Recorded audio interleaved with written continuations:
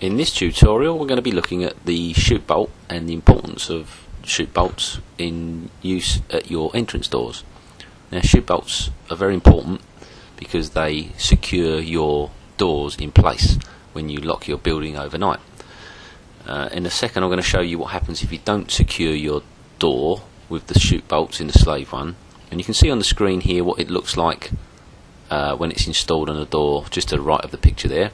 And you can see I'm holding in my left hand the chute bolt as it is, so you can see what the various parts do.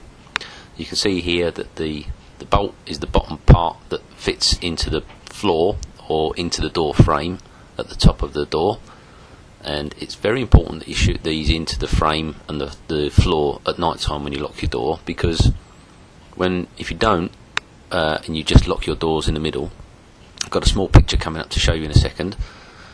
What happens is people will come to your doors at night time, and with the new style of door which is just all glass, they're not quite so strong as the old style doors, and if people can rattle your doors and your bolts are not into the floor, this is the pattern you can see here. So if people can come along and rattle those handles, you can see the bolt locked in the middle there. If they can rattle those handles, then the edges of the doors on that type of door can bend. Now you can see the action of the bolt and what it's doing, and you can see the small picture on the right hand side there puts the bolt up into the door frame, and then you can see a small graphic which shows you where the bend can occur. Okay, so that can happen if you don't put your chute bolts down with this type of door. Okay, so that's very important. Now secondly, I want to talk to you about why the bolts don't get put down, and it's not necessarily your fault, but there's a couple of things you need to know. Now this is a chute bolt that could be stuck.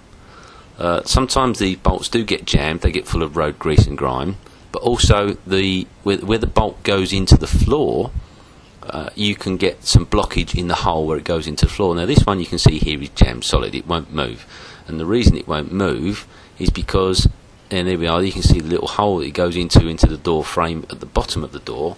They can get filled up with pebbles or debris or dust or just greasy, grimy stuff, and that can literally cause you a problem and stop you being able to put that bolt down. Now you need to just try and clear those holes out.